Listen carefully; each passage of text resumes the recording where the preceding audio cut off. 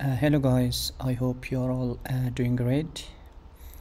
In this video I'm going to show you how to make the shop page full width in divi theme using WordPress. Are you ready?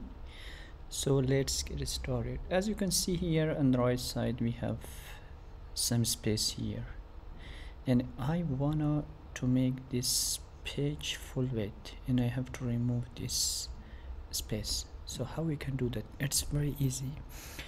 Go to your dashboard and divi theme, then choose theme options, click on that. On the general tab, go down. As you can see here, shop page category, page layout for WooCommerce. So you should choose a full width, and then go down and save change. Okay, so once you save the changes, you can visit the site and click on shop. As you can see, now it's full width.